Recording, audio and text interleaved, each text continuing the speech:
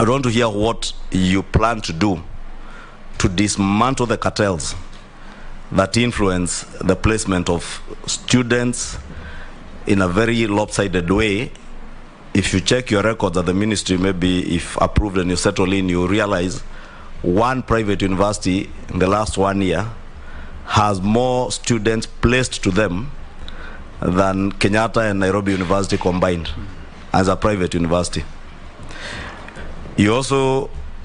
realize maybe when you settle down, there was a program that was called the Teacher Professional Development Program that trains teachers. Teachers are asked to pay a sum of 6,000 shillings, and I've seen there was a petition in the last parliament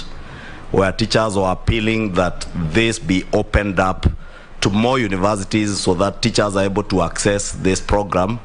in universities that are nearer to them, and in many areas, public universities. But again, you realize that program was designed by those cartels in the ministry working together again with people in private universities to make sure that one university, again, the way the program was designed was to basically favor one private university at the expense of public universities and at a great cost to teachers, because teachers are being asked to pay, and the petition, I think, was asking the government to help them with part of the 6,000 shillings,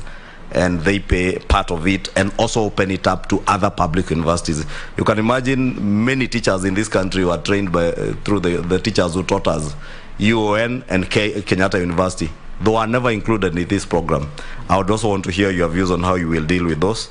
Lastly, Honorable Machogu, is on the fair allocation of resources in the Ministry of Education, especially infrastructure money that is appropriated by this House to help build infrastructure. You know, the last 2 years, the Ministry of Education has allocated resources towards the construction of classrooms.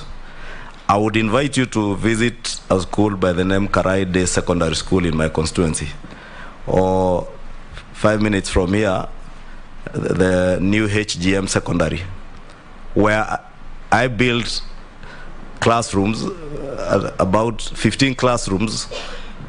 and laboratories and offices at a cost of about 30 million shillings. The ministry has come and built one classroom at a cost of over 2 million shillings. The 15 classrooms are all not in use, and the ministry is building a new classroom apparently for the, what is it called, the new junior secondary school. What are you going to do to ensure that you rationalize how the Ministry of Education, because from the budget committee, I can tell you this is a ministry that gobbles up the largest portion of our budget, but how these resources end up being used is either a duplication of what members of parliament